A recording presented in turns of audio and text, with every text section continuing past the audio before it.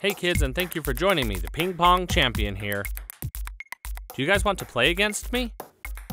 Great! Hold up your hands like you are moving a paddle, and here we go!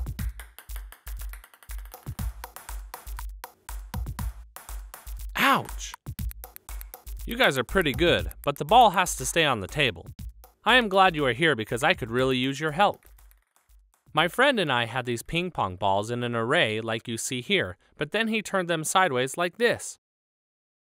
Now I know this is still an array, but the amount has to be different because we just changed the order. My friend said that they are the same, and I did not believe him, and all he said was, "Commutative property, dude." So today we are learning about the commutative property of multiplication. This is like a rule in math.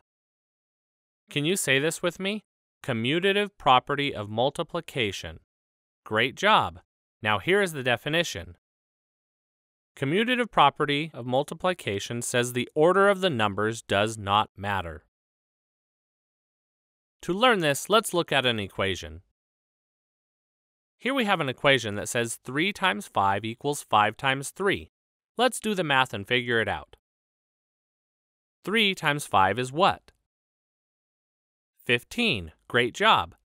Now on to the other side. What is 5 times 3? 15. Great job again. It seemed strange at first because the order of the numbers is changed, but when you multiply it, it comes out to be the same. Pretty cool stuff. I want to try one more that my friend showed me with an array. Here is the equation, and let's do the multiplication starting on the left side. 4 multiplied by 2 is what? 8. Great. Now on to the other side. What is 2 multiplied by 4? It is also 8. So the order of the numbers does not matter in multiplication. This is awesome, and to finish I want to show you the array of balls my friend showed me. Here we have 4 times 2 in an array which gives us 8 balls total. Now if we switch the numbers around, it turns our array to look like this. This is 2 times 4. Even though the array looks different, there are still 8 balls. This is amazing. Because of the commutative property in multiplication, it does not matter which number is first because the product or answer will be the same. Amazing. Thank you so much for your help.